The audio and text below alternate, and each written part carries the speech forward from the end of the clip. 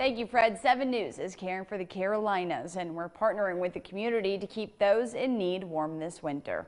7 News' Christine Scarpelli joins us live at Unclaimed Furniture in Duncan with how we can help. Good morning, Christine.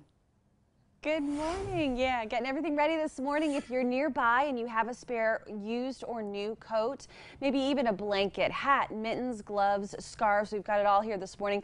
So Rashad here at Unclaimed Furniture, this is from your customers? Yes, we've had customers coming in and dropping stuff off already. So we've just been game planning and waiting for y'all to get here. These look like homemade hats. Yes, homemade. I think it's about 30 of them that the lady came by and dropped off for us. Viewers, can you top that? The homemade hats right here. We're looking for these for the Salvation Army. B, we're so glad to have you. You're representing the Greenville Salvation Army this morning.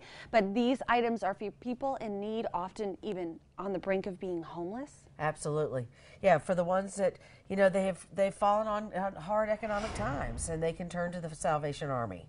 And so anyone that is in need of a coat, man, woman, child, please come see us. Awesome. What do they need to do to get these coats and to pick some of these up if they're in need? Where do they go? They come to our shelter at 417 Rutherford Street in Greenville, and they ask to speak to either the men's shelter manager or the ladies' shelter manager. So in order to have those available, viewers, we need your help this morning. Dropping off those coats, those blankets, that's clear to do anytime afternoon. Is that right, Rashad? Yes, ma'am. Where are you? We're at 198 Plemons Road here in Duncan, exit 60 off Highway 85. Inman, Lyman, Greenville, Spartanburg, no excuse. Malden, Simpsonville has access easily to Duncan. You can come on through.